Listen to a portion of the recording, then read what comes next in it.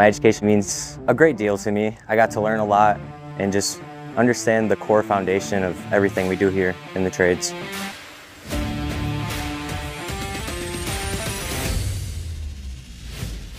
My instructors, they were absolutely phenomenal. Like, they're really what made the school just that much better.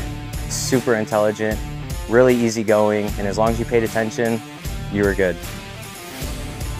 I learned a lot about gearboxes and motors and how all of those operate, how to use safety equipment properly, lifting and rigging, and how to use a lot of different kinds of tools and multimeters and borescopes, just a lot of good things to know.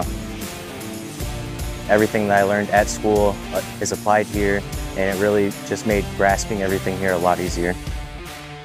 Typical day on the job, I'd get here at about 7 o'clock and then make sure all my tools are laid out, start either tearing apart the breaker, cleaning the breaker, or retrofitting the breaker and rewiring it.